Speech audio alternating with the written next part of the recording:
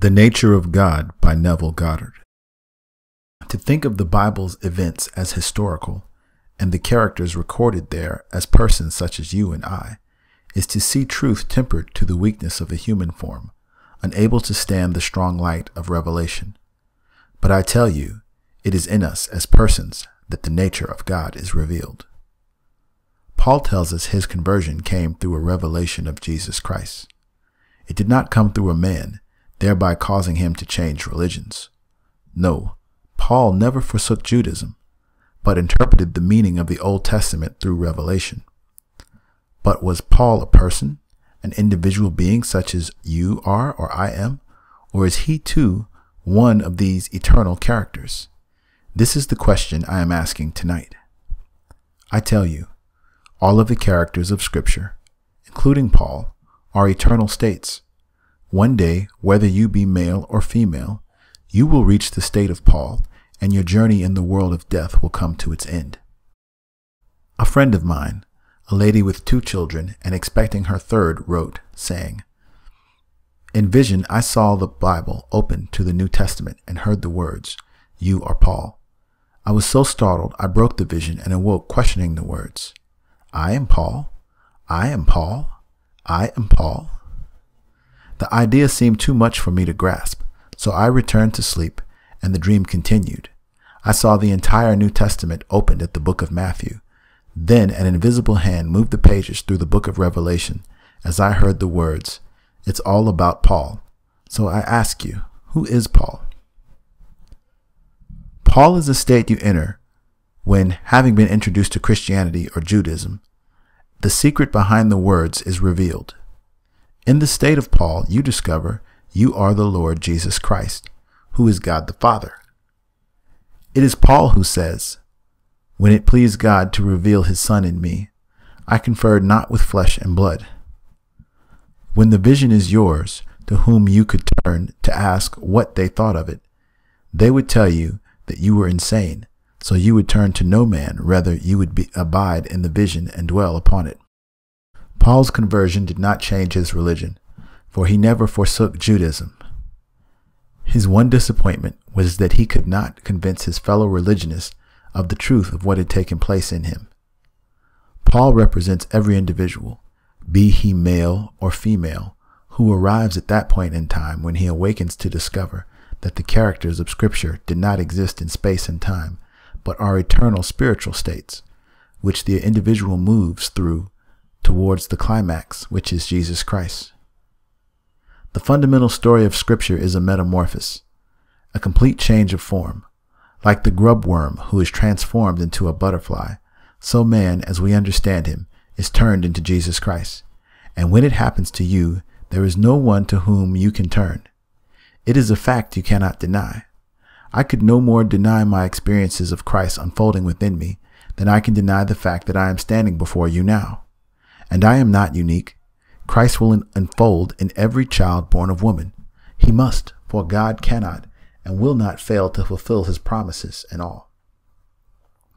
The word Saul means to inquire, to ask. Entering the state of Saul, you are questioning life, its purpose and plan. Is there a God? Why am I here?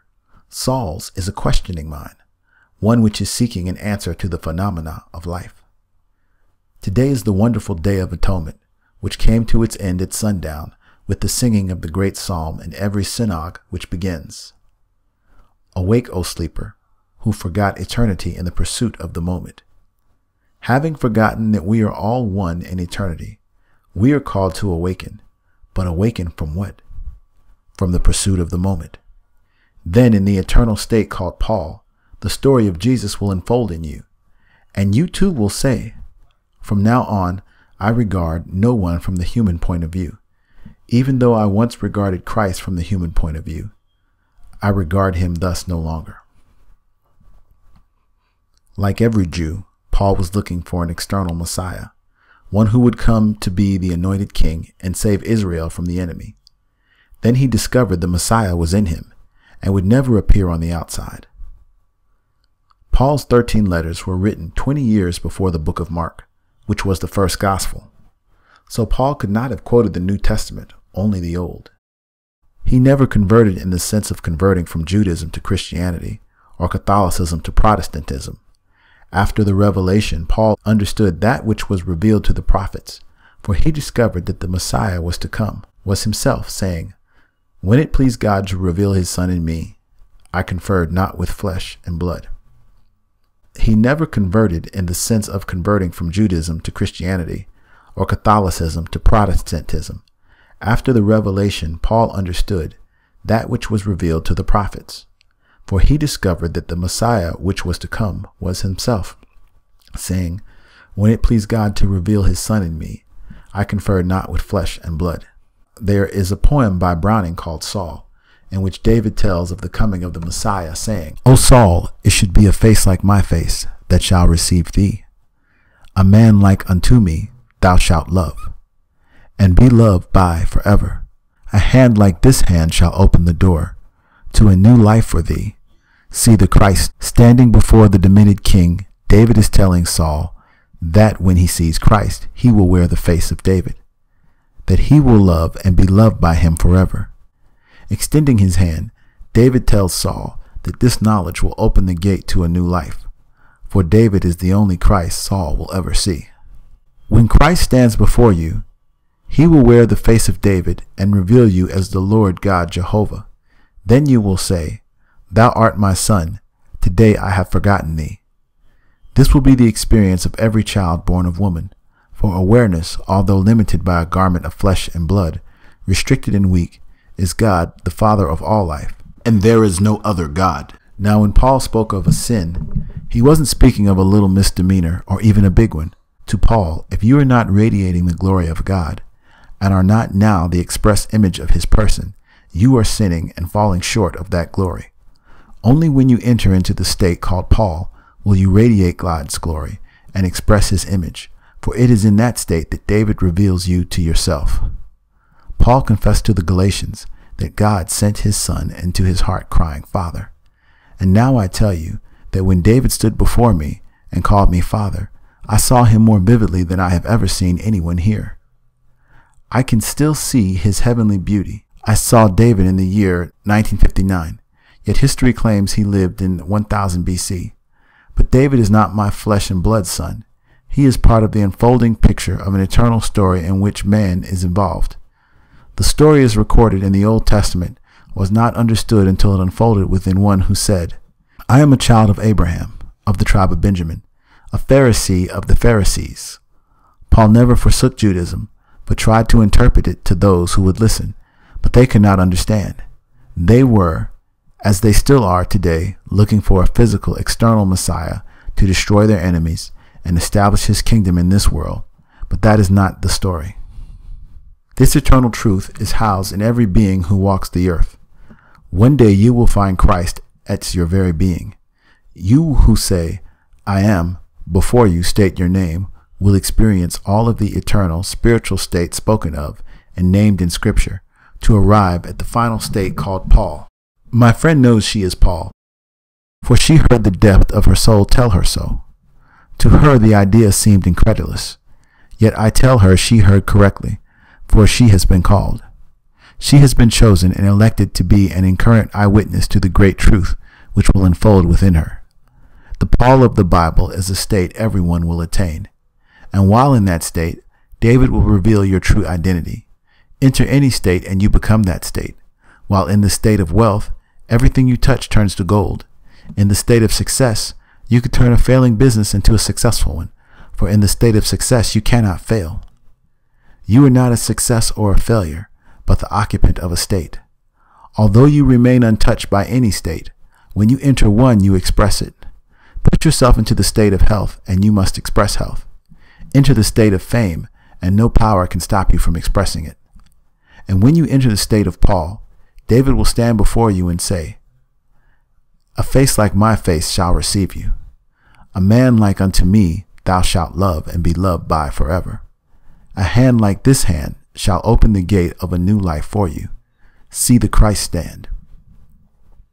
You will be looking into the face of David, the Lord's anointed, and when he calls you Father, you know who you are, for no one knows who the Father is except the Son, and no one knows who the Son is except the Father. David, your son, set you free, for he is the son of Jesse, the Bethlehemite, whose revealed name is I Am. Everyone who says I Am is the father of that eternal youth called David. Awake, O sleeper, and remember eternity, the son of Jesse, for only he can reveal you as God the Father. This is the greatest story ever told. It is an incredible story of transformation, a metamorphosis. Meta means change, and morphos means form. So metamorphosis means a radical change of form. This is true, for the being you are destined to be could not function in the body of flesh and blood. You will move into an entirely new age. It is a new world, and in it you need a new form. The form is spirit, yet you have a human face, a human voice, and human hands. That is the form I saw when I stood in the presence of the risen Lord and answered his question. What is the greatest thing in the world? In the words of Paul, as faith, hope, and love, these three, but the greatest of these is love. At that moment he embraced me, and I assumed his incredible form. Since that time we have not been separated or divorced. Although while I wear the body of flesh and blood, I must be subject to all its weaknesses and limitations. But when I take it off this time, I will be one with that body who is gathering all. Everyone will be saved because everyone is God, and God is saving himself. At the present time you do not know you are God, but you will know it when you enter the state called Paul, for in that state the revelations unfold, and you too will say, I did not get it from a man. It came through a revelation of Jesus Christ. He unveiled himself in me as my very being. Now I know there is no other. So I say to my friend, your revelation is true. You have been called and elected. You have been chosen not by men, but by God, which is the definition of a saint in Scripture. How could any man make another man a saint? The idea is stupid. When you are called, you are sainted. When you are elected, you are sainted. When you are chosen, you are sainted. And no man looking at you could ever see you as a saint. You are still capable of losing your temper and being violent. That means nothing. Be everything that you are, for you are already redeemed by reason of your experiences. So the characters of Scripture are not historical. To see anyone, including Jesus Christ, as a person who walked this earth is to see truth tempered to the weakness of your soul and unable to bear the strong light of revelation. Jesus Christ is the perfect state into which you are all moving, and in that state Scripture unfolds to reveal you as God. And who is he? He is your own wonderful human imagination. If all things are possible to your imagination, then all things are possible to imagine. How would you act if God imagined you as you want to be? How would you feel? What would you do? Then do it. Feeling its reality, have faith in your imaginal act. Desire is your hope. Your imaginal act is your subjective appropriation of the hope you want to objectify.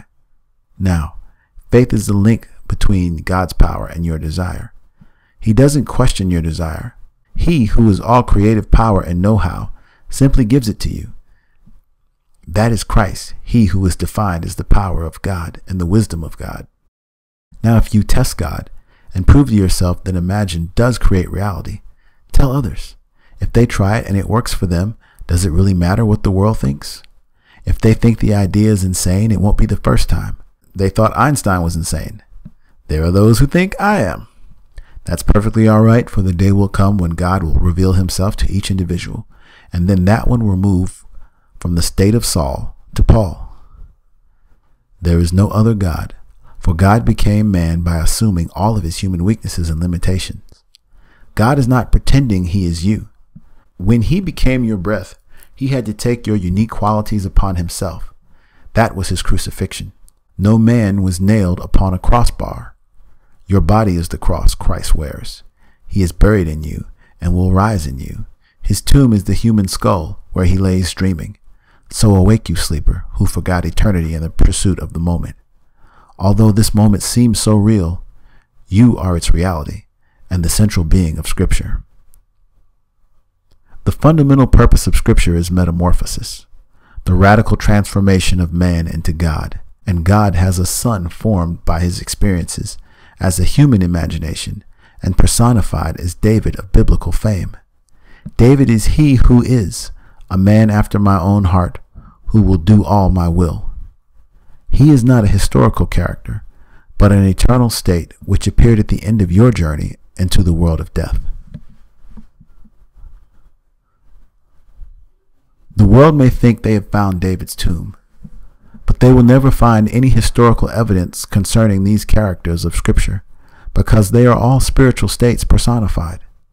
You will pass through these states to discover, through revelation, that you are the author of the Bible. Just imagine, Paul's letters came first. He called them my gospel. They are Paul's good news of salvation, which came through revelation. Paul's 13 letters were written first, and all the other books were based upon them. But who is Paul? Everyone who enters the state of fulfillment.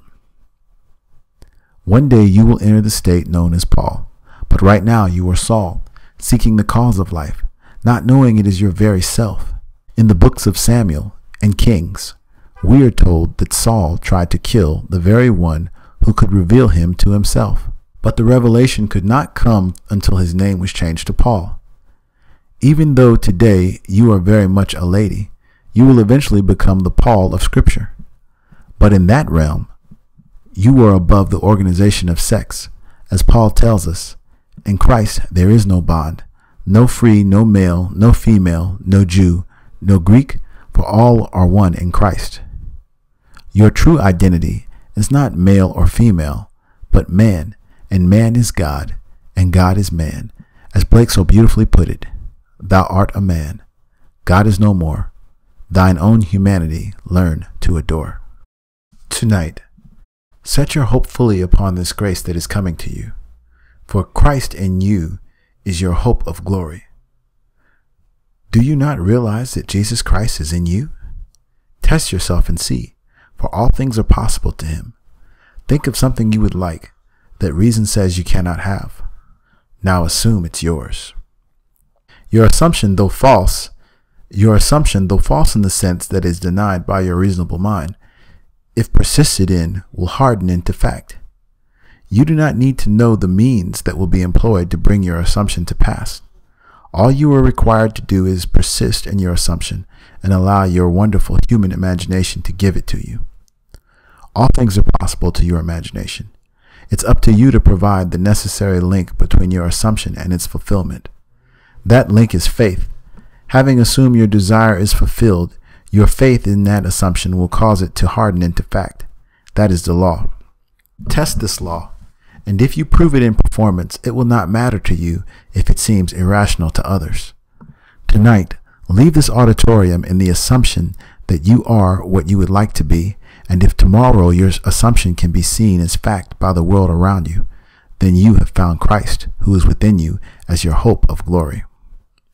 Test this law, and if you prove it in performance, it will not matter to you if it seems irrational to others.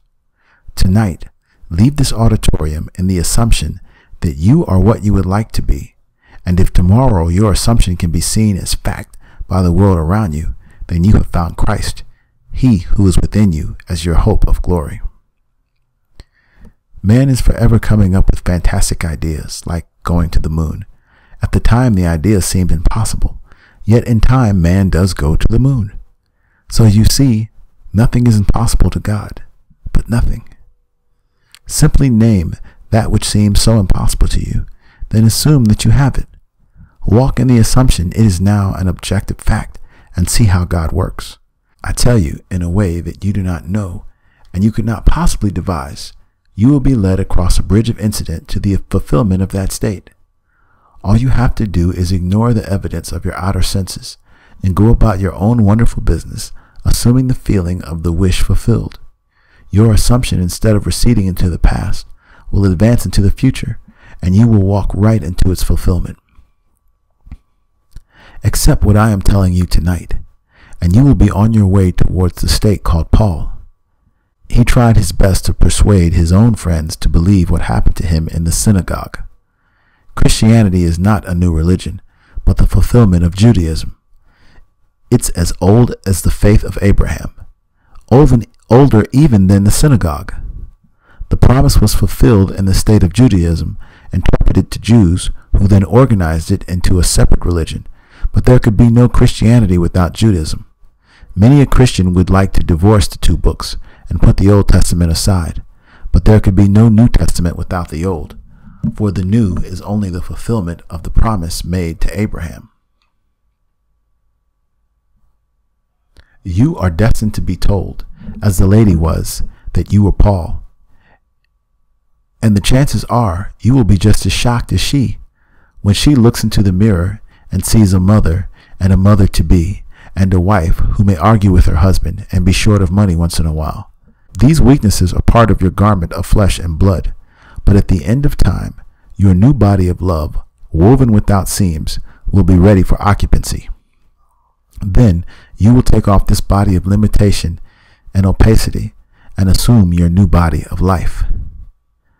If, however, you have not reached the state of Paul, when you leave this body, you will find yourself in another one just like this one, in a section of time best suited for the work yet to be done in you. Don't think you are going to move chronologically from one year to the next, for it can be any year, be it in the year 1000 or 3000. Whatever year you find yourself in, you will feel perfectly normal there, and things will seem quite natural. These bodies of death belong to this age, and regardless of what year you find yourself in, you will wear the same body of slavery, where you must perform all of its functions.